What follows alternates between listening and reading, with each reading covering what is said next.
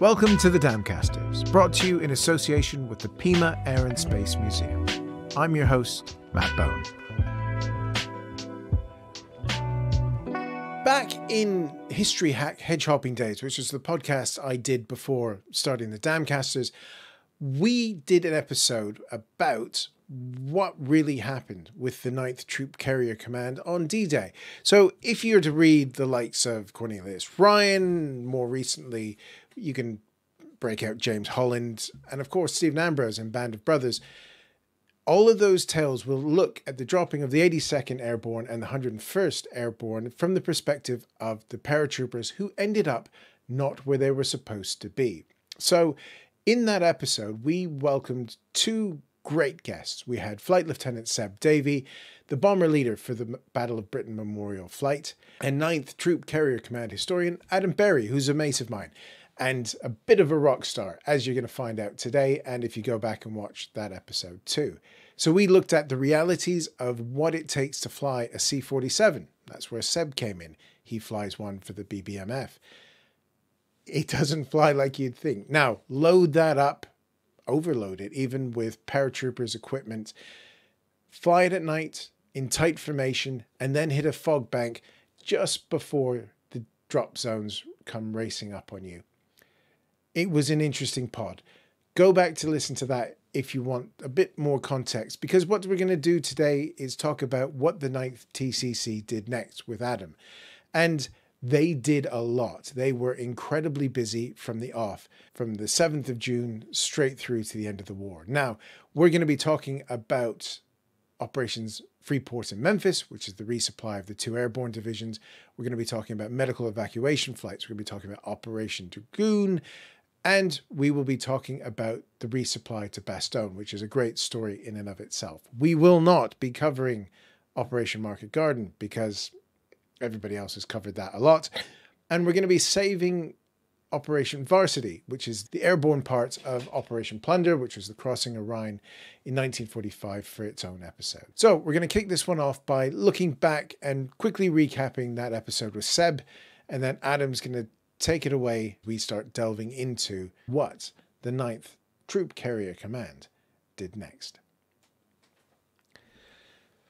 Very enjoyably had an evening with the lovely Seb Davey from the Battle of Britain Memorial Flight a little while ago, and we talked about the realities of the 9th Troop Carrier Command on D-Day. So if you want all the background, how to fly a Dakota, links in the description below, dear listener, because that's, I think it was about an hour and a half of us just rabbiting on about C-47s on D-Day. But if you're coming to this one new and you're not going to disappear off for a bit to listen to that podcast, who were the 9th Troop Carrier Command, Adam? And sort of as a potted history, that as we're going to get into, yes, they supplied the airplanes the Jumpy Boys jumped out of, but who were they? What were they set up to do? Okay, so officially 9th Troop Carrier Command were what the Americans called a tactical air support unit of the 9th Air Force, which is where they got their 9th designation from. As the name suggests, their primary purpose was to provide aircraft for paratroopers to jump from and for gliders to be towed with to a combat mission, essentially. The troop carrier groups differed from a transport group in that they had a doctrine which had 4 or 5 points in it, but number one was always that their primary role was delivering airborne troops to combat in World War II. And they had to be ready to do that at any point. They had to be willing to drop what they were doing at any point in order to deliver airborne forces to combat. So 9 Troop Carrier Command was based in the UK from February 1944 until around about the same time, 45. It consisted of 3 wings, the 50th, the 52nd and the 53rd. And those 3 wings, between the 3 of them, contained 14 troop carrier groups, each of which had 4 squadrons. So the groups would consist roughly of about 18 aircraft each. 100 aircraft each. Excuse me. But on a combat operation, a squadron would normally furnish at least 18 aircraft each. So a serial would be 36 aircraft and a group would fly 72 aircraft on a combat operation, roughly. It did increase ever so slightly as the war went on, but in a nutshell... So was that to ensure any late technical issues, they had aircraft that they could slot straight in, things like that, aircraft that were on checks? There was always the space to do it. Yeah, absolutely. I mean, like any unit that flies their aircraft over a combat zone where there's nasty people shooting up at them, aircraft were inevitably grounded with battle damage, technical malfunctions, you name it, so that there was always spare aircraft on charge. And a bit like, again, as you would find any researching bomb groups, it wasn't always the case that the same crew would fly the same aircraft every mission. They flew what was available to them at the time. So, like we said before, the history hack hedge hopping one that we did, we went into a lot of detail about the nature of flying the aircraft, the difficulties on D-Day itself.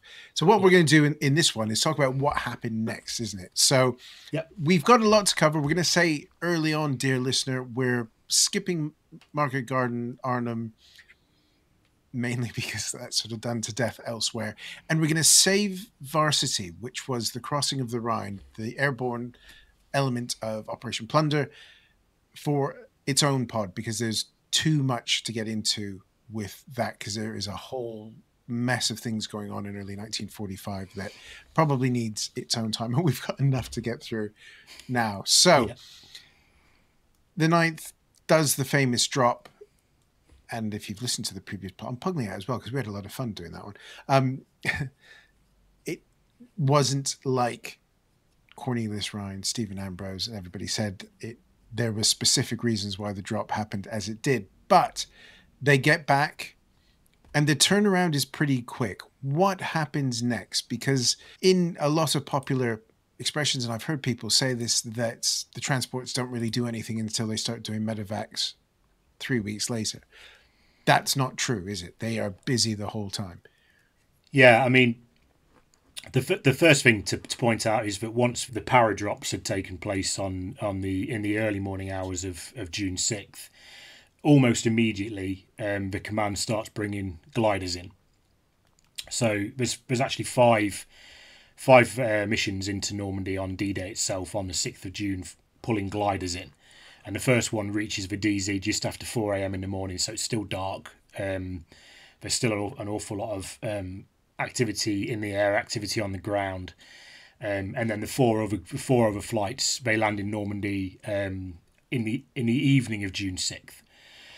So from the moment the day turns June 6th until the moment it turns June 7th, there are aircraft of 9 Troop Carrier Command in the air almost constantly, whether they're dropping paratroopers or they're bringing in gliders. You've also got the 4 glider missions that were carried out on the 7th of June to bring in the 325th Glider Infantry Regiment, which was one of the main regiments of the 82nd Airborne Division, who were brought in over the course of 2 missions in 4 flights. So landing in the early morning hours of June, well, I would probably call them early morning hours, but most people in the army wouldn't. But from 0700 onwards on the 7th of June, there was more gliders coming in to continue the flights, bringing the 82nd into Normandy. So yeah, for the first 24 hours. And then for the first, 2 or 3 hours on the morning of the 7th of June, things are very busy for 9 Troop Carrier Command.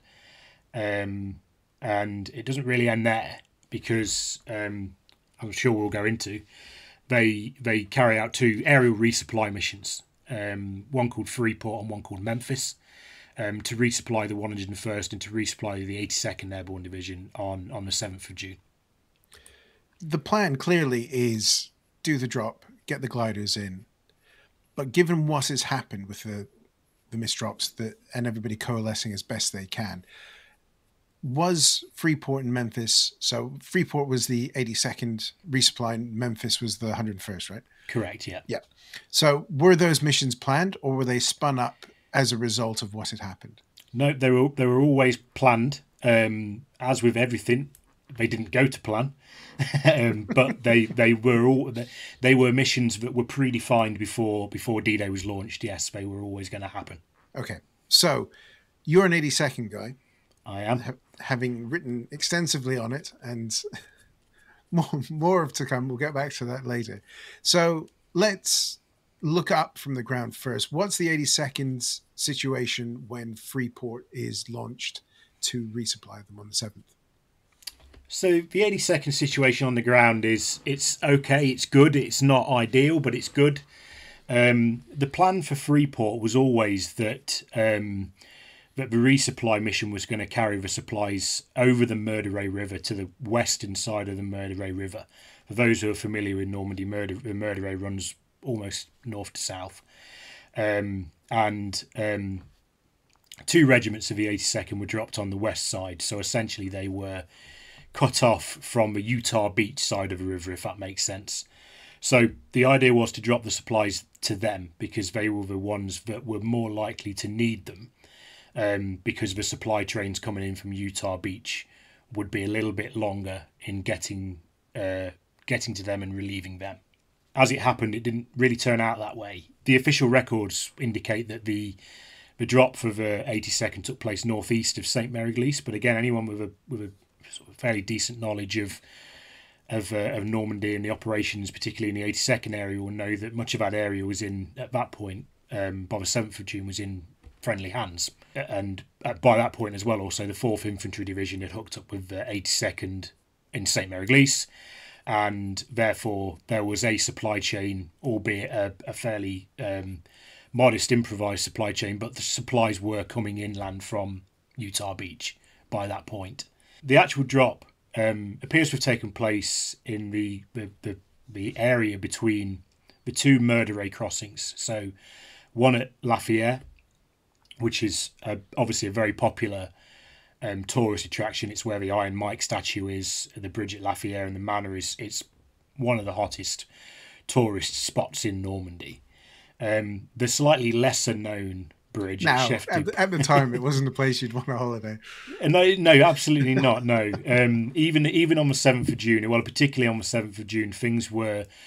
At that point, there was not really any certainty that the 82nd success in seizing the bridge and the causeway and actually using it to push the bridgehead further west had succeeded. The Germans had done a pretty good job of keeping the paratroopers very well sort of entrenched around the bridge, and the situation was precarious to say the least.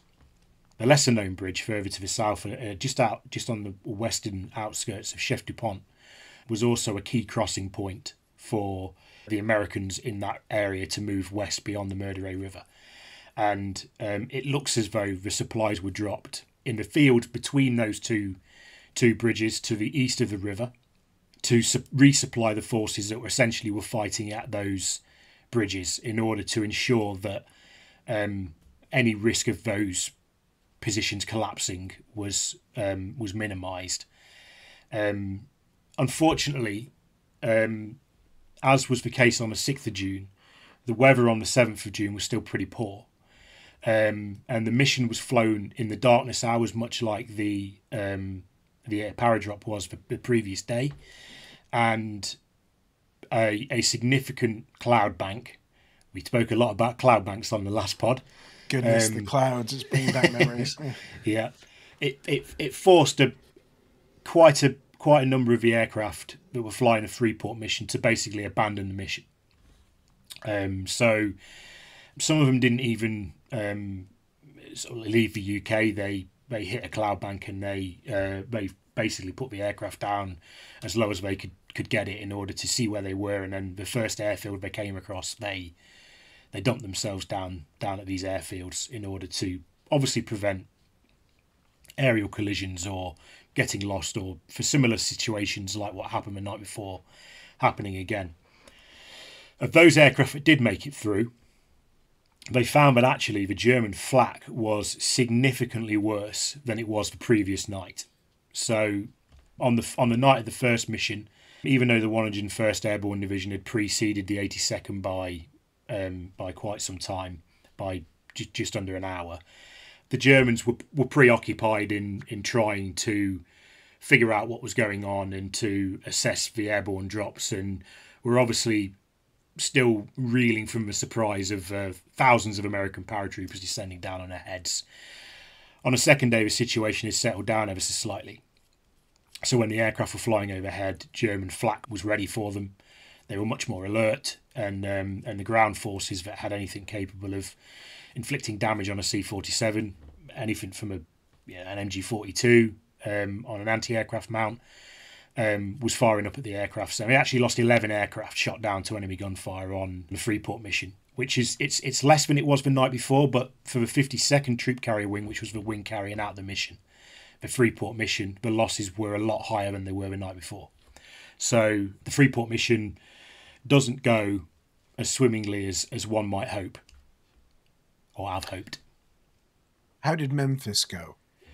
Memphis was better. They had a similar situation with aircraft having to turn around because of the weather, but they only lost, I say only, they lost 3 aircraft on the operation. So again, the 52nd Wing, it took quite a beating on the night of the Freeport mission. The worst story actually to come out of Freeport was, as I say, the mission was launched in the darkness hours.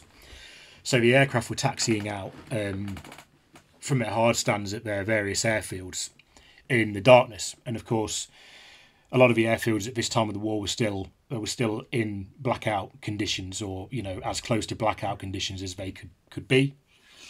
And taxiing at night was difficult, to say the least. And 2 aircraft of the 316th Troop Carrier Group taxied into one another on the ground at RAF Cottesmore. It significantly damaged one of them, but the other one had the entire nose section of the aircraft essentially chopped off by the propeller of the other one. And unfortunately, the pilot of the aircraft that was piloting the aircraft had its nose chopped off, had both his legs severed, and didn't survive. So for the 316th, Freeport was not going well before the aircraft had even left the ground. And for those who have got Volume 1 of mine and Hans's book, there are pictures of those aircraft on the ground at Cottesmore showing the extent of the damage. And it just goes to demonstrate the difficulties that these men had flying aircraft that didn't really have all of the technological gizmos that aircraft have these days in doing a simple task like taxiing it out to the runway, basically. And you have to remember, aircraft collide with everything on the ground now. It's not a completely unheard of thing, but when you've got that many aircraft heavily laden, full of fuel, and you're already pretty knackered after what you've done before, accidents will happen, and that's pretty tragic. Yeah, I mean the guy that was killed with the 316th, he had flown the Neptune mission the night before, so he'd flown an aircraft that dropped paratroopers of the 82nd over Normandy. So essentially less than 24-hour turnaround for him, and you can see why mistakes like that get made, because the mission time wasn't huge in terms of the hours they were in the air on the 6th of June, but when you factor in the stress levels and everything that comes with a combat mission, the weight on the shoulders of these men in terms of making sure that they do a good job in dropping, the 2 American Airborne Divisions is pretty big. And obviously it's easy for us to sit back and say, they're only in the air for 6 hours or whatever. But as you know, Boney, back in those days, these aircraft weren't fly-by-wire. They were difficult to fly. And as I say, with the added stress, you can see why these fairly short periods of their day would be extremely exhausting for them. And then, like I say, less than 24-hour turnaround, they're back in the air again to go back over the same area they were over the night before. So, yeah, it's difficult. How much did they drop? I think I read it was about 100 tons of supplies, something like that. Or am I catching you on the hop there? Because that's not something I did write it down. I did write it down. Yes. Where did I? So I write it down. I can't remember if I did it. I will come back to you on that one. I wrote lots of. I might have lost it because I've written an awful lot of random numbers down of the number of supplies dropped and things like that. So let's not worry about that. Let's get on to the general supply grind, because that's what starts kicking in next. It's regular flights over the beachhead, getting supplies in. Yeah. as they're building up the ALGs, as they're building up that sort of massive weight of force in it. So what's happening between Freeport and Memphis through to the establishment of the advanced landing grounds, which allowed them to actually land? Okay, well, they didn't actually fly any resupply missions until the ALGs were completed. So there was no more parachute resupplying, if you want to call it that.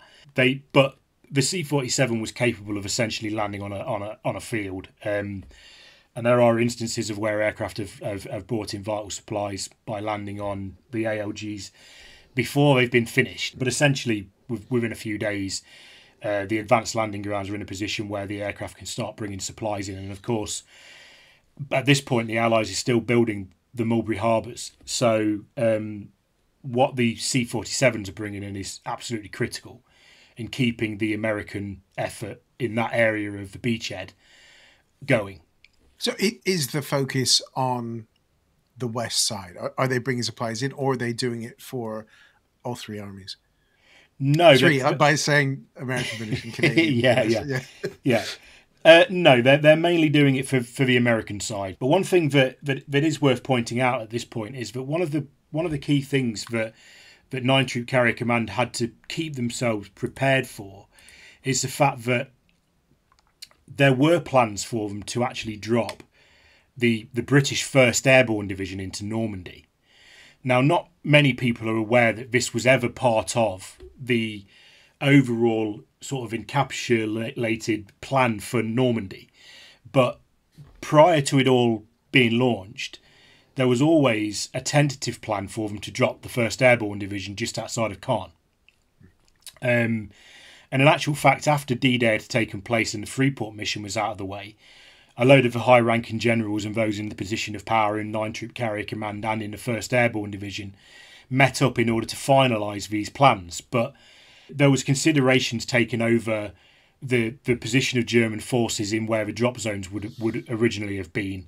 And of course, the fact that the fighting was so intense around there and so fluid and changed so often that it was considered too dangerous a mission to carry out. So 9 Troop Carrier Command were, for want of better terminology, on standby to carry out this mission.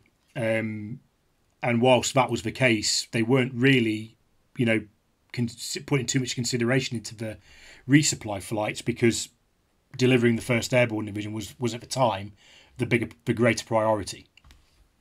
In hindsight, we can look back now and say not doing that was probably a good move, because the 9 Troop Carrier Command probably would have lost an awful lot of aircraft on a mission like that, dropping troops in that area. But so the first would have been ripped to pieces as well, because very likely, yes. Yeah. And then of course you've got ramifications knocking.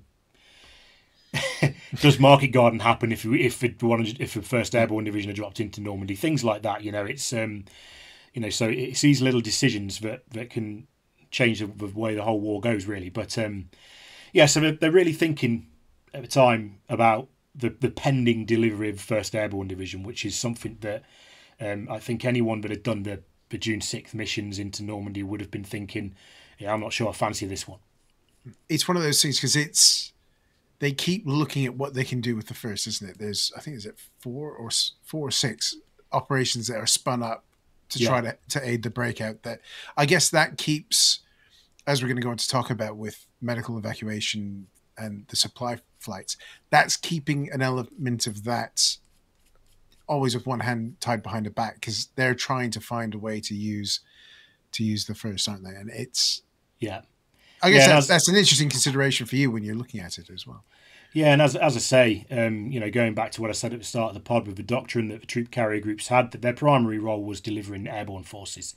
So that there would have always been that overhanging risk isn't the right word, but chance that they're all of a sudden going to be pulled off whatever it is they're doing to go and drop an airborne division. And of course, they'd have done whatever they were tasked to do. But in this instance, I think not doing it was certainly the right choice.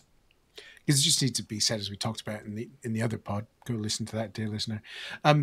They had done a lot of training with the airborne troops as well. So their primary focus was actually dropping it. It wasn't these guys piling in the back and then figuring out how to do it on the day, was it? No, yeah, the Americans actually really enjoyed training with the British. At the earlier stages of training in the UK, around sort of the March-April time, the Americans were of the opinion that close liaison with the British Airborne Divisions was much better than it was with the Americans.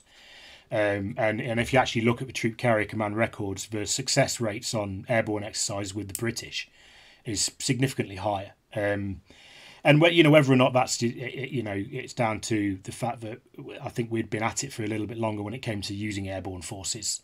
I don't know, but yeah. We'll leave that for another show. But Woody can worry about that on World War II TV. Yeah. One of the things that always strikes me when, especially looking at Normandy, the operations from the advanced landing grounds, which is where most of my head gets to with the Normandy battles with Typhoons, as soon as they could come over in late June or early June until they started getting shelled and they had to pull them out again, and the dust, another podcast, is the medical evacuation flights, because there are some amazing imagery of how they reconfigure the C-47s. They have flying nurses on board. So you have women in what are still forward areas performing life-saving work. And also it means you're getting guys back to proper medical facilities within hours as opposed to days. Yeah, absolutely. I mean, we did a big section in Volume 1 about the medical air evacuation squadrons, as they were known, because they're always referred to as being a unit that's attached to a troop carrier group or to a troop carrier wing. But I actually think that these guys and girls should have been very much considered to have been part of a troop carrier group, because the mission the job that they did was so incredibly vital, so incredibly important to the survival of so many wounded soldiers. Because, of course, anyone that suffered from a particular type of injury, or anyone that had got an injury that was severe enough that they needed a particular type of care very urgently, these aircraft became extremely vital and extremely vital to them. I've actually got some numbers in terms of the number of wounded soldiers. You wrote these ones down, did you? I did write these ones down. Yeah. Because it's I actually find the numbers that they flew out quite mind blowing, to be honest with you. So, in June alone, they fly 15,000 wounded soldiers out of Normandy. Sorry, 15,000. 15,000, yeah. So, one of the things that I'm always keen to point out, the 9 Troop Carrier Command diaries always like to mention it, but it also makes perfect sense, is that they tried never to fly C-47 anywhere empty, because why would you? Yeah. So they would fly supplies out to an ALG, and they'd park at a certain area of an ALG and get all these supplies dumped out, and then they'd taxi to another area of it where they'd pick up wounded personnel. And this is where the nurses really come into it, because, and I always refer back to, for anyone that's familiar with Band of Brothers and the whole Bastogne scene, and Doc Rowe in the seminary with the French nurse, and there's a line in Band of Brothers where he looks at her and he says, "Your touch calms people." And it's funny because the 9 Troop Carrier Command diary uses words very similar to that the nurses had a calming effect on men when they were treating them on board these aircraft. They had ways of calming their emotions, settling them down, almost alleviating some of the effects that come naturally with shock, just by being there, just by touching these men, basically. And I genuinely don't think that the importance of that can be overstated. The other thing as well is that, as with a lot of medical facilities that were established in Normandy at the time, they weren't just catering for the care of Allied soldiers. They were taking Germans back to the UK for treatment, or any other Axis force or Axis soldier that was wounded back to the UK for treatment. Now, when you think about the fact that in some cases they were picking these men up from airfields that were 5 or 6 miles back from the front lines, imagine the tension that would have been on board the aircraft, soldiers of both nationalities been on board. But these nurses just had a knack of just completely disarming the situation and calming it all down. And there was I can't remember the quote exactly. There was a German who had been struck by artillery, and the blast on him was so vicious that it ripped everything off him, and I mean everything bar one boot. And he was loaded on board this aircraft in that state. Basically, he was on a stretcher under a blanket, but the nurse tried to take this one boot from him, and the German didn't want this boot taken from him because it was the one piece he'd got left of, everything that he had, basically. And the story is that this nurse sympathised with this German, and that she helped this German feel welcome on board the aircraft, and that she calmed the Americans that were around him down. And this German basically attributes this nurse to saving his life, basically. And I think stories like that are great because it's there's sides of war that you don't too often get to read about, because war is war. A lot of what we read about is about people getting killed, unfortunately, and it's nice to see the other side of it on the odd occasion.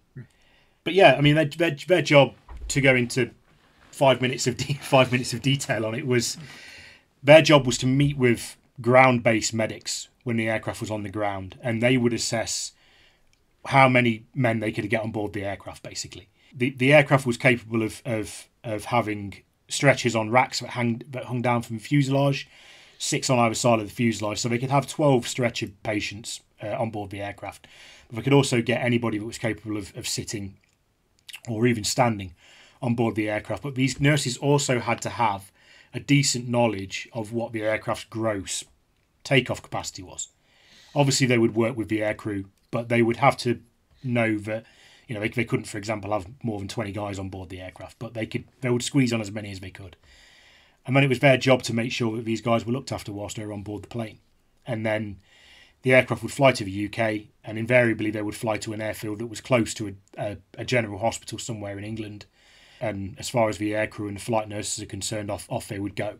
But yeah, they were very special women, very important women to keeping an awful lot of guys alive at that stage of the war. Utter angels, really. Absolutely, yeah. I mean, another, just to bring another number in. So obviously, I mentioned that they flew 15,000 out in June. The busiest month for them was actually August 44. They flew 23,000 out in the month of August. But between June 44 and December 44, 9 Troop Carrier Command flew 125,000 wounded personnel out of the ALGs in Europe back to the UK. So it's a huge number of men, and you have to think that a decent percentage of those men would have died without it. Clearly, yeah, as you read about the medical facilities being spun up on the continent, they get a lot better. But from your numbers there, just in those few months, I guess with the advance as well, it's moving those things forward. Yeah, most people will think of mass units, but those things don't shift easy. And what they then had 5 years later was not what they had at the time of the Second World War. So evacuating back to the UK, where hospitals were ready and waiting and had been preparing for years for this sort of thing, was very, very something. I find those accounts of the evac flights really, really something, because it's, in all of them you just read there's a, I don't want to say passion, but there's a determination of the crews and the nurses to do the job. That it's not just flying stuff. It's that flight almost sort of meant more to them than it did some of the other stuff, maybe from a drop perspective aside. Yeah, absolutely. And the one thing as well that's worth pointing out is that for 9 Troop Carrier Command, this was every day. It was every day. So it was, they were doing their bit. We're going to take a quick break so that we can get the latest from the Pima Air and Space Museum with Head of Collections, Andrew Bowley. Here we are at the Pima Air and Space Museum with some of our Korean War vintage aircraft. Here is our F-86E Sabre, which was the preeminent American jet fighter during the Korean conflict. Originally, we were flying a lot of straight-wing aircraft like the F-84 and, reciprocating engine aircraft still like the Mustang, various other aircraft. When this aircraft made its debut, the MiG-15, which was used by the North Koreans, with also probably some help from other nations. But it was a game changer, swept wings, had cannon, and really, overpowered anything with a straight wing. Around that time, our F-86 started coming into Korea, which the two aircraft were pretty equally matched. Armament aside, the F-86 had 50 calibers, while the MiG had, I believe, 20 millimeter cannons, if I recall correctly, 3. So 30 millimeter, I think it was. 30 was it 30 millimeter? 230, 220, something like that. Yeah. Okay. Cannon. Not the armaments. They're cannons versus machine guns, which has always been a big argument. The Americans were always full in on the 50 cal and the machine gun side of things, while a lot of other nations tended to lean towards cannons. So depends who you ask, which is the better aerial weapon. But our F-86 is actually a real combat veteran. It flew with the 51st Fighter Interceptor Wing. It's a bit of a Franken airplane. The fuselage did come from a Korean War veteran. The wings did come from another aircraft, but that was one of those things where we decided to go with, obviously, the identity of the fuselage, which has the more interesting history and has an actual Korean War combat provenance. It could be a little bit of a time, too, to talk about our curatorial choices with paint schemes. Yes. Usually we always try to paint our aircraft in markings that are historically accurate for that aircraft. This F-86 is an example of this. The markings on the aircraft are based on photographic evidence from the Korean War of this aircraft. Our MiG-15, on the other hand, like most surviving MiGs in a lot of collections, is a Polish MiG. It's not a Korean MiG. But because for this we decided we wanted to tell the story of the Korean War, so we did paint this aircraft in North Korean markings, where usually we don't do that. We usually always try to paint the aircraft for the historically accurate markings for that aircraft. But like I said, once in a while when we have another story to tell, we'll make an exception. Also, if we painted all our MiGs, they would all be pretty much in Polish markings instead of representing some of the different Warsaw Pact nations like we have. To learn more about what is on display and what events are coming up at the Pima Air and Space Museum in Tucson, Arizona, please do check out their website at www.pimaair.org. And now, back to the show. So you said about the numbers getting up to August. You said 20,000 odd in August, but yeah, they have a bit of a distraction in August, don't they? Because some of them have yes, to do, head to the south of France, and that's not for holidays. What percentage of the units in the UK get retasked with heading down to support Operation Dragoon, which is dropping the first Airborne Task Force, which is that sort of amalgamation of different units that they dropped into the south of France? Yeah, so 8 of the groups that made up the command of the 14 end up flying to Italy for Operation Dragoon. So I don't know what that is percentage-wise, 55, 60%, I guess. Mm-hmm. I'm not a mathematician. Yeah, so lots, yeah. So it's 8 groups. It's a total of 413 aircraft of the command fly off to southern Italy. And what's interesting about it is that although Dragoon's obviously it doesn't take place until mid-August, they actually fly out there in the middle of July. So 9 Troop Carrier Command loses more than 50% of its charge of aircraft for Dragoon for over a month. And aside from the aircraft that they lose their commanding officer, because Major General Paul Williams, who is the commanding officer of 9 Troop Carrier Command, he goes out to Italy because he wants to personally oversee the planning and the training and the execution of Dragoon. And the 52nd Troop Carrier Wing lose their XO, a guy called Colonel Dick Petty, who was second in command of the 52nd Wing, who, although the 52nd Wing actually didn't take part in Dragoon, he goes out there to act as the Chief of Staff and does an awful lot of planning and actually flies the operation himself as well. So yeah, they lose a decent number of aircraft for a significant amount of time. Which makes those numbers in August being medevaced out even more remarkable when you're thinking it's a subset of the whole group. Yeah, absolutely. Yeah, of the whole command. There's multiple groups. Yeah, the way the USAF set things up, it's not easy to remember all the different. Anyways, No. It's funny when you talk of squadrons from a US Air Force point of view. It's very different to RAF, and it can be very confusing. But yeah, absolutely. They for them to have flown 23,000 wounded personnel out of out of France in August 44, given the significant reduction of aircraft and manpower that they have available to them is very impressive. And I'm sure for those that remained back in the UK, it was a 52nd Troop Carrier Wing in its entirety, so 5 groups of the 52nd Wing, and then 1 group of the 53rd Troop Carrier Wing remained in the UK. They would have been very busy. That's the thing to remember, dear listener, that whereas in the RAF it goes group, wing, squadron, in the US Air Force it goes wing, group, squadron. Yeah. Yep. Just do it all the same. Come on. Well, it's similar with the Airborne Divisions in the way that we had the Americans had regiments and battalions, and we had brigades and battalions, and different terminology, different ways of. It can be very confusing. Yeah. Let's not get into that now, but let's talk about Dragoon. Dragoon is interesting because it's, to my reading anyways, for the most part, it's completely overshadowed by what's going on in the north. And yet it's not easy. You've got difficult terrain. You have the axis of events, which cuts almost straight towards the mountains, doesn't it? As they just try to swing round into northern Italy as well. What happens for the drop of the first ATF as well? Because there's been, I'm thinking of Kershaw's book, was it Liberators, that talks about the 45th, yeah. So they've gotten a little bit of what's going on the ground. But what happens with the airborne element of Dragoon? Where are they being dropped? Are they getting somewhere nice like Toulon or Marseille, or are they getting dropped somewhere a bit more nasty? No, they're getting dropped in nice areas. They're getting dropped in all the vineyards and all of the nice lush valleys.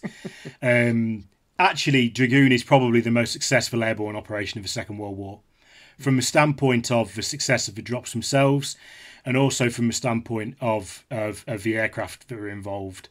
So, what's interesting about Dragoon is that a unit called the PTC-AD is established.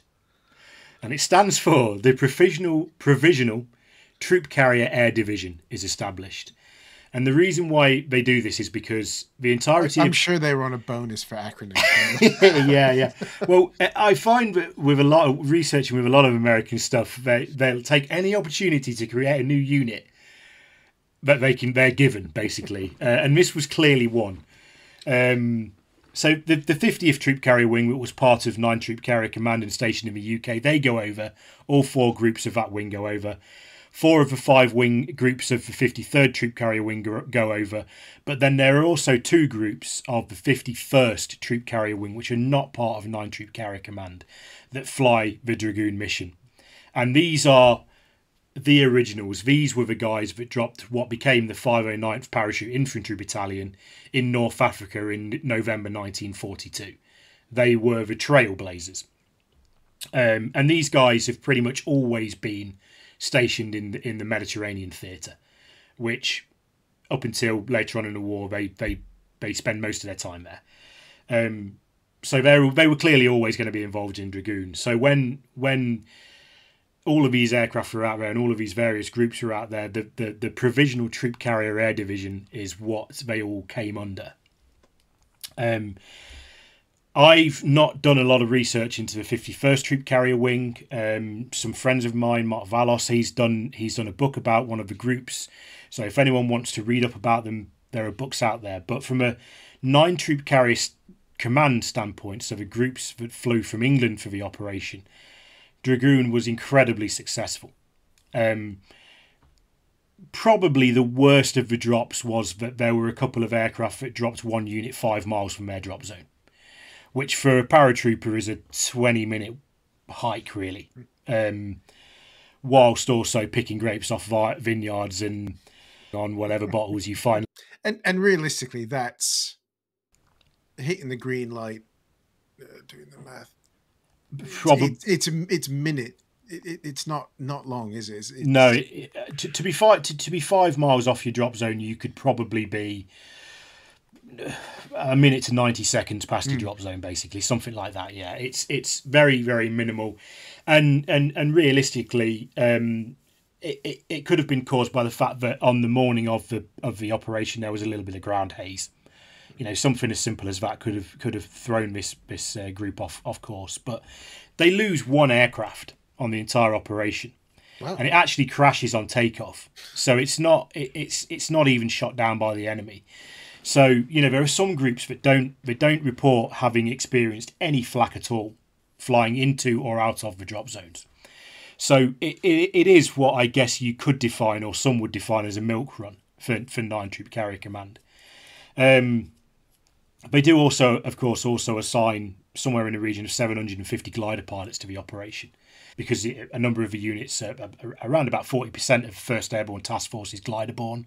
So there's an awful lot of gliders involved in the operation as well, which is surprising that so many gliders were allocated to the operation, considering the number that were used in Normandy and the number that would later go on to be used in Market Garden, and obviously the logistical difficulties they have in supplying the right number of gliders for these various operations.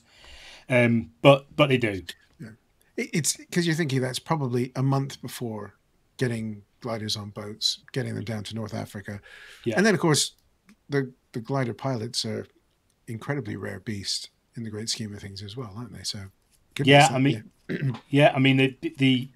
glider pilots, not only, as you say, were very rare, the casualty rates amongst them were a lot higher as well. So you would lose more glider pilots every operation that was carried out, whether it was successful or not, because gliders tended to crash land whether they were landed properly or not, because there were objects on the ground that they would strike, and sometimes it didn't matter how well the pilot put it down on the deck. They took a while to slow down, particularly if they had heavy equipment on board.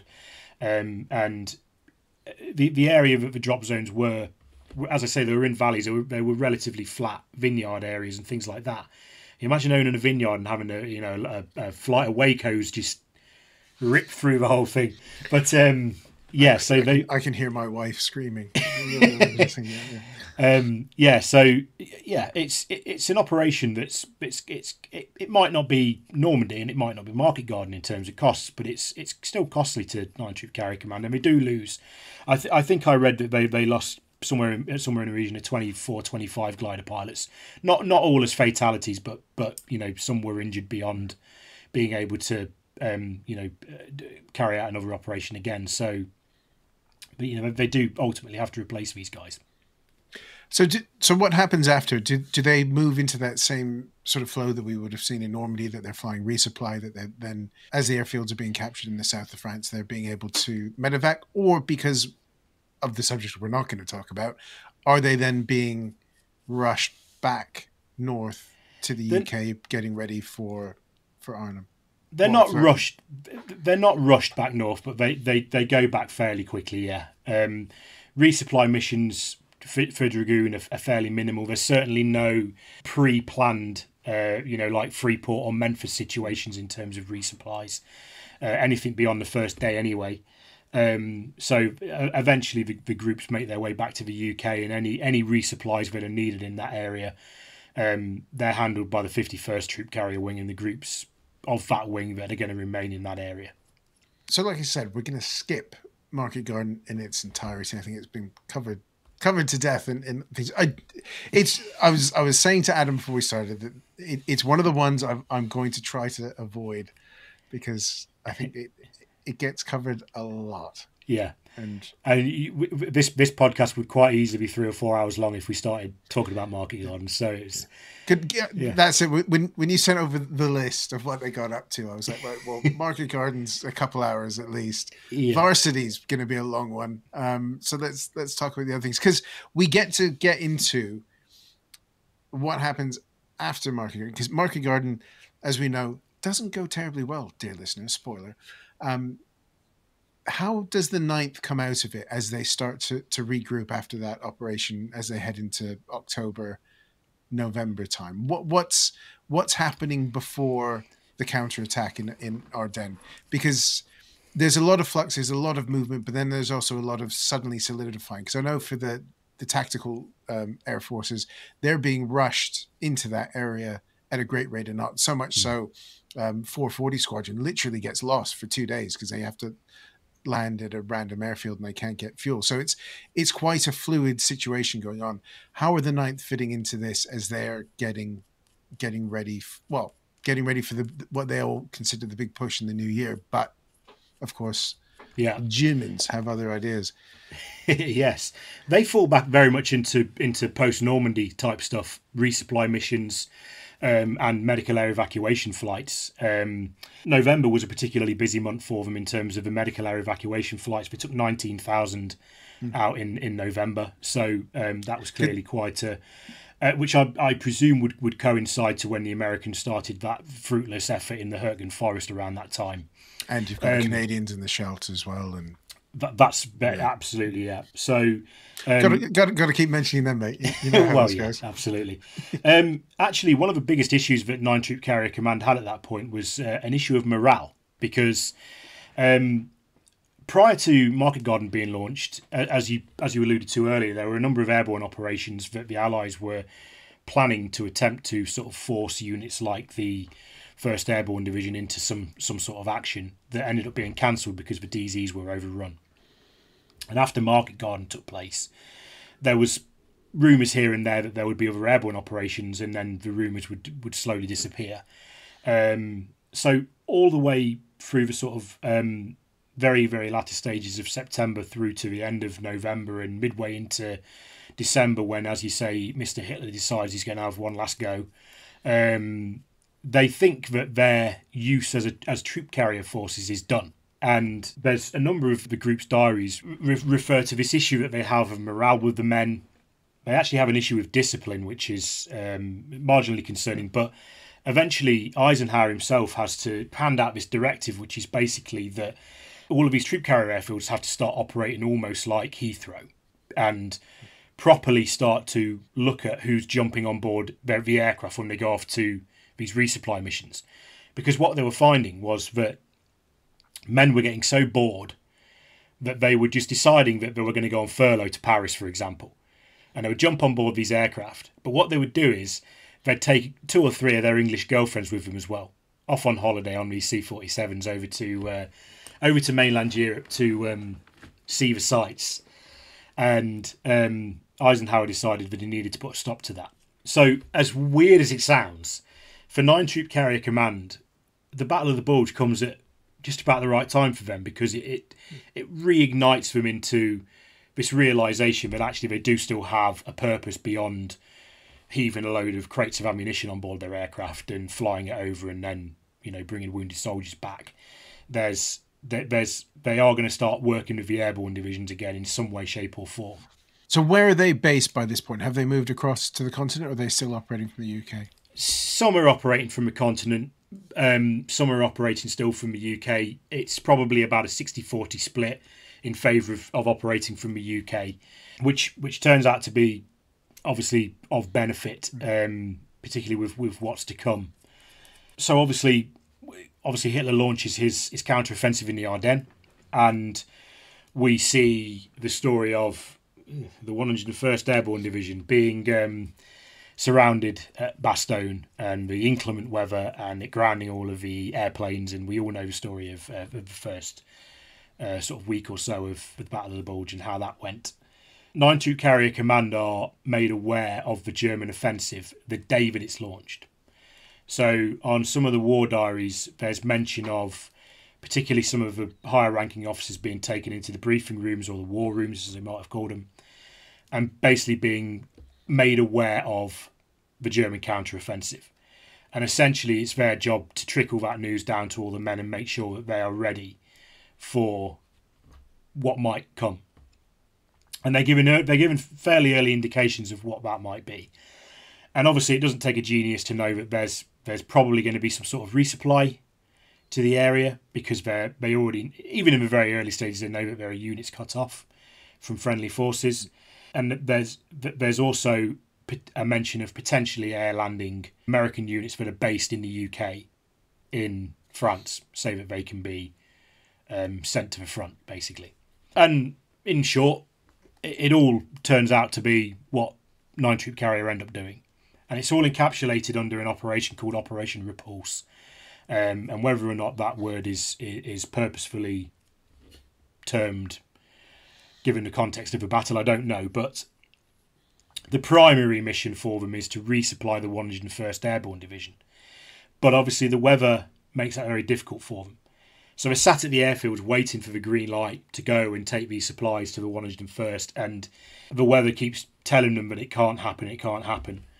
And eventually it gets to the point, and it was similar actually to the situation with deploying the Polish paratroopers at Grave during Operation Market Garden, which we're not allowed to mention. But in that instance, the troop carrier pilots stood up and said, you know what, whether or not, we have got to go and do this job, because otherwise things are going to go pear-shaped pretty quickly. So during the Battle of the Bulge, it's very much what happens. The American troop carrier forces know that in order to reach the 101st at Bastogne, where there might be good pockets of weather, they need to fly through some of the crappy stuff first.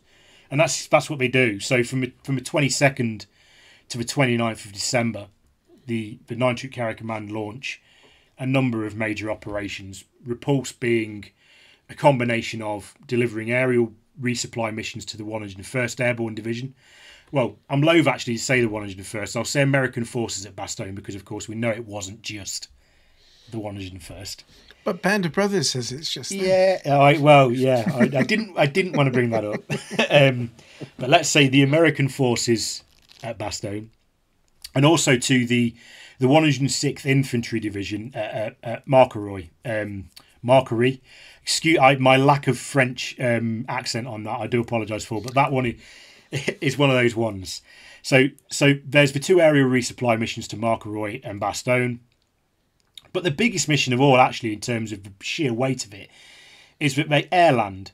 And by airland, I mean we're not talking about a parachute deployment here. We're talking about taking off and landing with these personnel on board. They airland the entirety of the 17th Airborne Division in France, who are based down near Tidworth Barracks in Tidworth in Wiltshire. I think so. I should know that. So that, in terms of sheer weight of transportation and numbers and aircraft, is massive, because obviously the 17th Airborne Division, they are an airborne division, but they've still got artillery pieces. They've got glider field artillery battalions. They've got parachute field artillery battalions. 9 Troop Carrier Command's got to move all of their artillery pieces. It's got to move every single man of the division over on board its aircraft to airland them in France. And it's a massive undertaking. I was going to look it up, because the 17th arrived too late to be trained for Market Garden, don't they? So they're fresh to get dropped in December, isn't that right? I'm scrambling, because you're my go-to airborne guy, and I usually ask you these questions. So I'm going to ask you. They're not one of the more, I don't want to say famous, but they're not one of the ones that have had a fancy book written about them, have they? No, they often get overlooked, yeah. But the 17th Airborne Division were as good as they come in terms of airborne divisions. They were very well trained and an excellent commanding general. But yes, they were too late for Normandy. They were too late for Market Garden.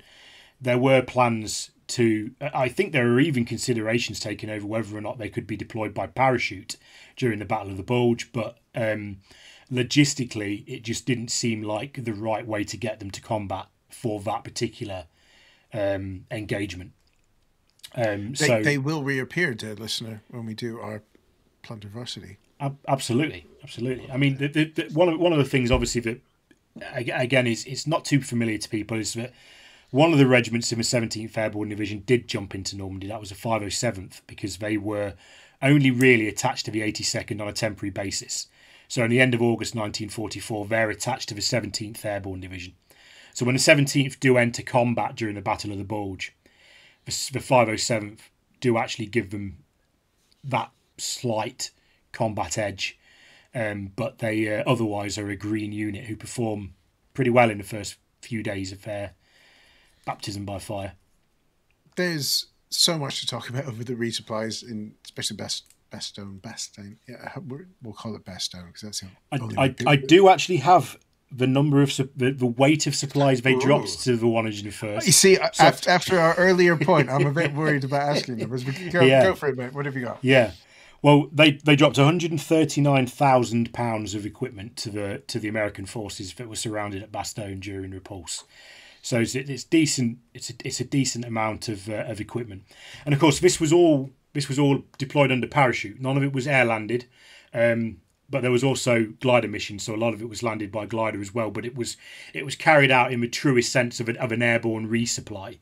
What's interesting about it is that from a 101st Airborne Division perspective, this is the moment in the war where all of a sudden the members of the 101st, if you read the likes of Don Burgett's books, for example, it's the moment in the war where the 101st go, you know what, these guys are actually quite brave, because in order to reach the drop zones that had been identified by the 101st at Bastogne, first of all, they need to drop a Pathfinder team. So you've got aircraft that are flying Pathfinder teams of the 101st Airborne Division into the perimeter, which is a dodgy job in its own right. It's low and slow, isn't it? It's very low and slow. And then the aircraft themselves flying the main serials, by very nature of the fact that the American forces at Bastogne are surrounded, they've got to fly over enemy forces in order to get there. And the enemy forces are going to know that, these aircraft have got supplies on board that we really, really don't want these forces to have, because we're having a hard enough time breaking the perimeter as it is. If they get all these supplies, the situation for us is looking a little bit worse for wear. So the anti-aircraft fire is massive on the American troop carrier aircraft that are flying in to deliver these supplies to the Americans at Bastogne. And we lose 19 aircraft on the operation. So that's worse than Normandy, including the Freeport mission, for some of the wings anyway. It's not quite market garden numbers, but we're not talking about airborne operations over a number of days. So repulse is pretty costly to 9 Troop Carrier Command, because it's a concerted effort to drop a lot of supplies very quickly, isn't it? To shore up the defense. Absolutely, yeah. So again, books like Don Burgett's talk about watching the flight of these C-47s come over low and slow, seeing a number of them, catch fire, engine fires in the wings, things like that, and watching them go down. But seeing these aircraft maintain an immaculate formation, dropping the supplies exactly where they need them to go. And as I say, it's the first time that for some of the members of the 101st anyway, particularly those that are still probably reeling from the misdrops in Normandy way back when, have gone, actually, these guys, they do have a lot more bottle than we might have given them credit for. Because they wouldn't have seen the resupply attempts in and around Arnhem, where they took a battering as well. This was really the first time they were actually watching, as opposed to leaping out of these aircraft, wasn't it? Yeah, it's certainly the first opportunity where they really, like you say, did have chance just to stand in the snow-covered fields and just watch these aircraft come overhead. I mean, even during market garden, a huge proportion of the aerial resupply, as you know, was carried out by the 2nd Air Division, B-24s.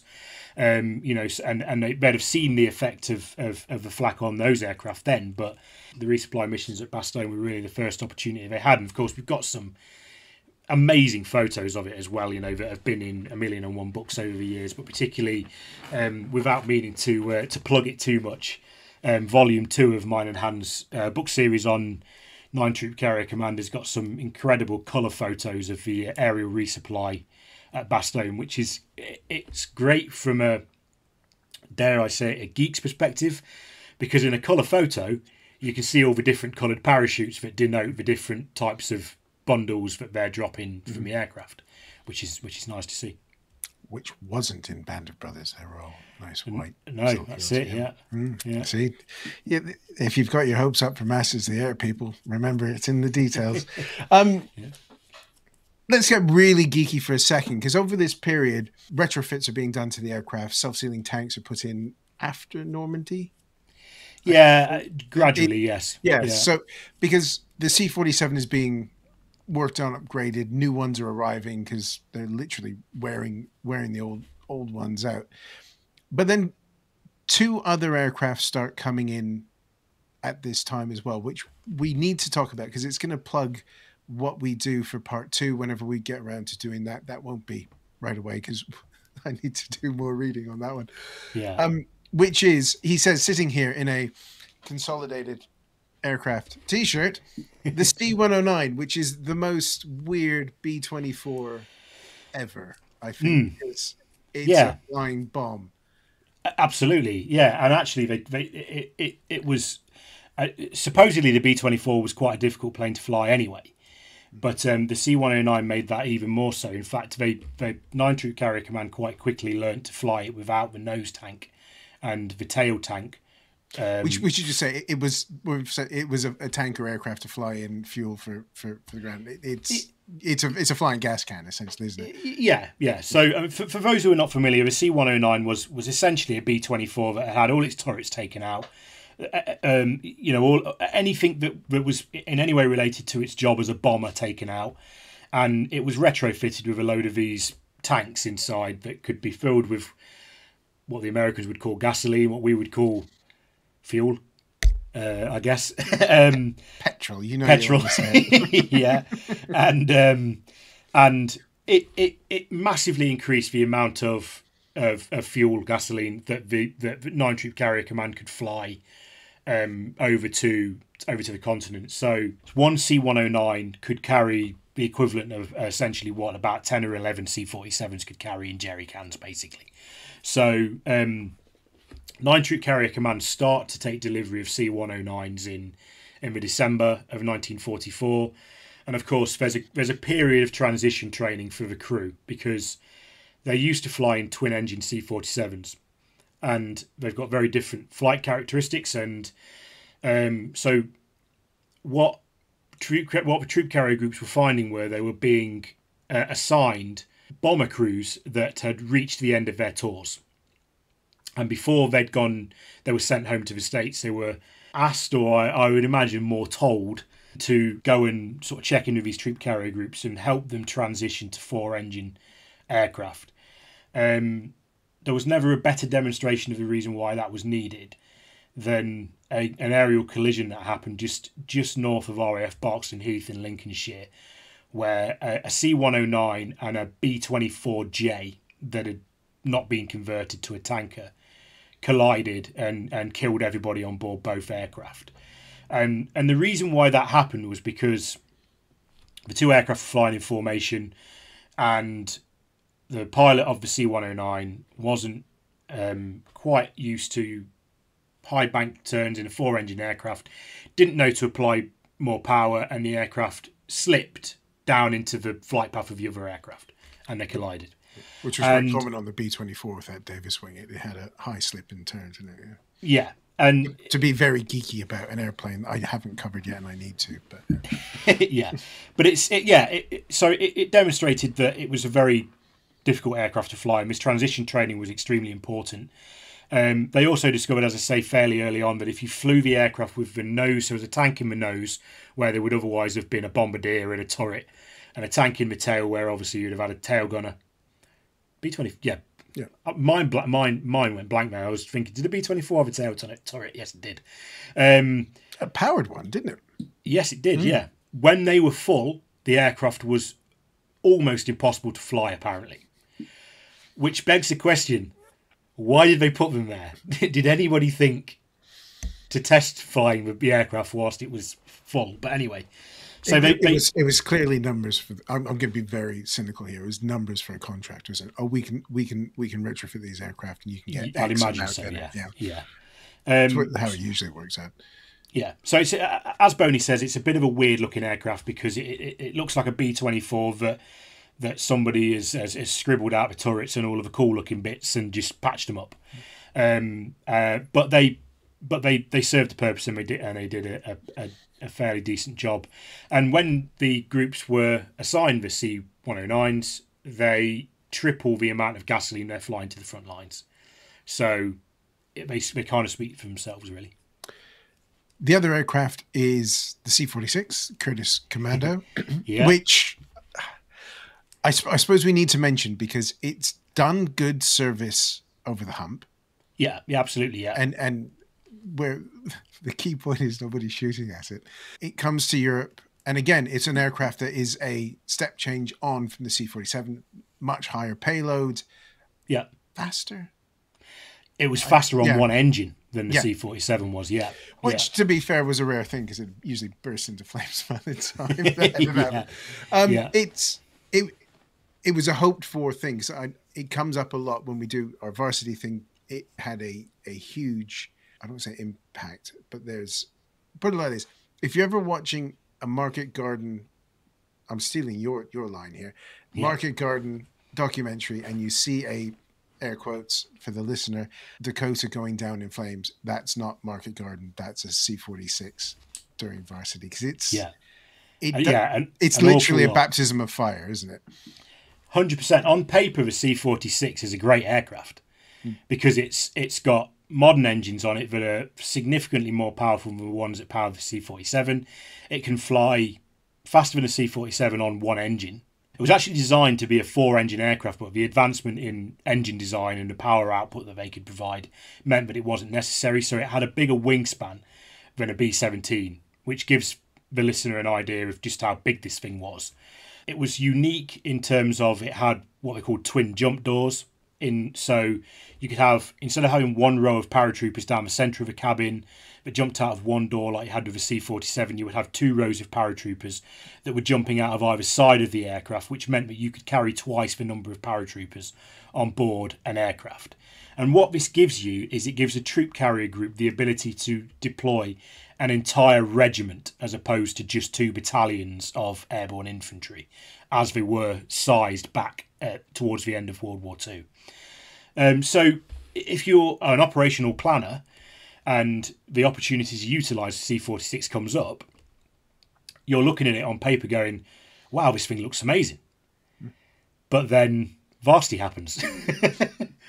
And they realise it's not quite so good, not quite as good as they thought it might be. I do want to say this, but it's like none of the lessons learned work its way through to the aircraft. The wings, the C-47 had vented wings, which basically we mean if it gets hit, it will expel fuel out. Yeah. Not terribly well, but it does. Whereas the C-46 was an unvented wing, which basically meant it pooled in the wing route. And then if it got hit again, it basically turned the fuselage into a blowtorch. It's a horrible, when you start reading about varsity, the stories of it are terrible. Frank Johnson, Canadian pilot who flew Typhoons, in his logbook for the varsity mission, it's just flamers. I have to look it up exactly, but he just says troop transports on fire, parachutes on fire. Yeah, that's and he was flying flak suppression, so he was doing some pretty dangerous stuff. But his memory of that day when he got home to write up his logbook, was just watching those fall out of the sky. Yeah, I mean it's mind blowing as well. For only one group in 9 Troop Carrier Command transitioned over to the C-46 before the end of hostilities in World War II. There was another group that did after the war ended, but it was the 313th Troop Carrier Group who'd flown missions over Sicily, Italy, Normandy, Market Garden. They'd done it all basically. Technically speaking, for the operation, they flew 72 aircraft. 73 aircraft were involved, but the 73rd again emphasises the difficulties with the aircraft because it is a humongous aircraft. If you ever had the chance to stand next to one or underneath one or whatever, it's a huge aircraft, and it's got a massive. If you've ever watched Ice Pilots, they've got. Oh, absolutely, yeah. They fly them regularly. Yeah, it's got a humongous vertical stabilizer that acts as a giant sail. So when the 313th were taken off from their airfield at Achy-le-Grand in France for varsity, one of the aircraft takes a massive gust of crosswind and the pilot cannot bring the aircraft back under control. So this aircraft crashes into a load of parked vehicles and one of the undercarriages collapses and it ploughs through a load of tents and thankfully it doesn't kill anybody, but it writes the aircraft off and this is before anything has happened really. It's the start of the operation. So that aircraft, all of the paratroopers of the 513th Parachute Infantry Regiment have to jump off that aircraft like little lemmings and jump onto another one, and hope that the same thing doesn't happen again. And thankfully, it doesn't. So 72 aircraft end up flying the operation. And of the 72 that flew the operation, 19 of them are shot down, which is mind-blowing. Losing nearly a quarter of the aircraft on, well, it's more than a quarter, isn't it? It's 23%. It's mind-blowing. No, 28%. Sorry, I'm doing my maths wrong. Yeah, it's mad. Again, we're going to go into a lot more detail, but especially about how they set it up, because it's unlike Normandy, where there's a bit of a gap between the 101st and the 82nd. This is everybody in one big, essentially stream of paratroopers being dropped in a very short. It's a fascinating operation, one with some incredible tales, and some terrifying ones of fiery airplanes. And you'll have to wait, dear listener, for when Adam and I can plan that one out, because there are so many moving parts in Varsity that I think we can't wing it as much as we've done tonight with the short notice I gave Adam for this pod.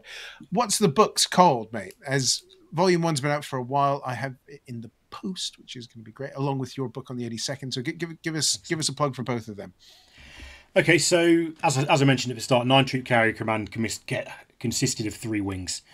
So when me and Hans started working on a pictorial history of 9 Troop Carrier Command, we decided that we would break each volume down to focus on one of the wings.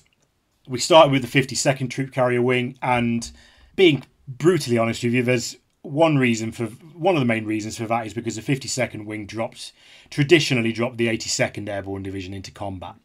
So I already knew I was already quite well versed on the 52nd Wing, and it felt like we could slide into that one quite nicely. The other reason was because I live in the East Midlands, and the groups of the 52nd Troop Carrier Wing were based in Lincolnshire. There was one in Rutland and there was one in Northamptonshire.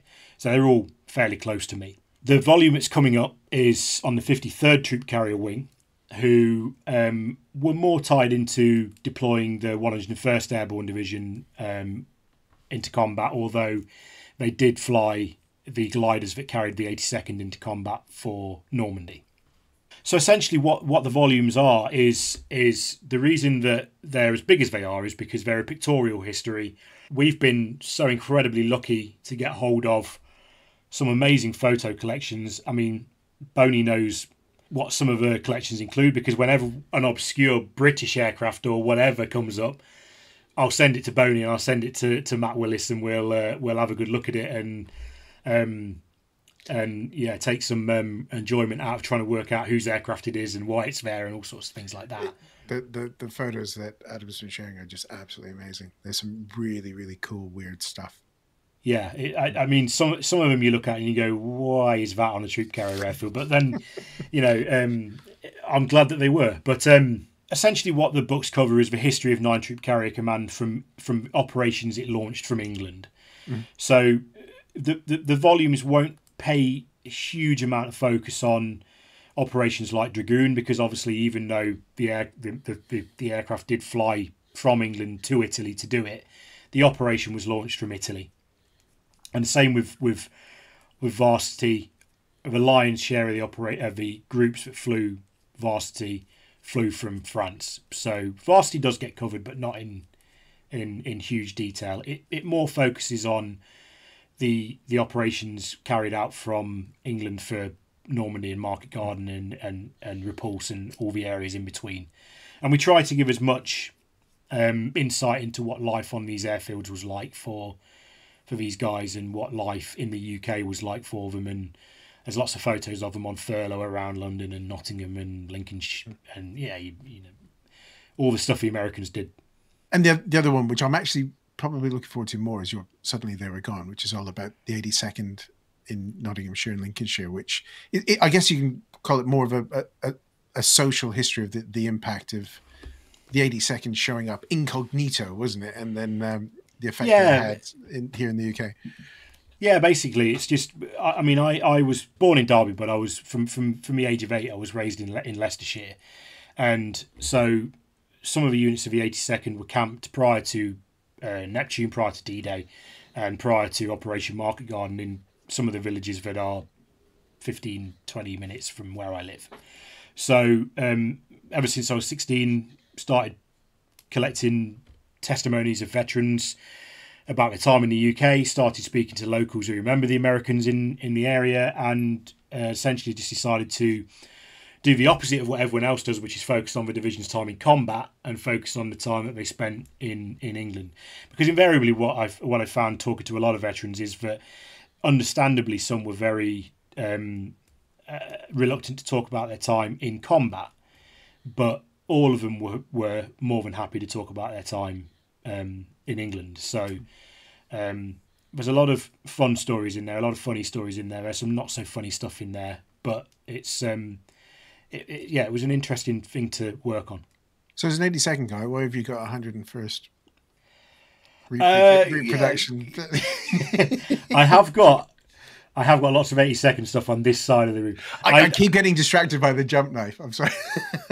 Oh, where can you see that? I can't. I can only see part of what my screen is.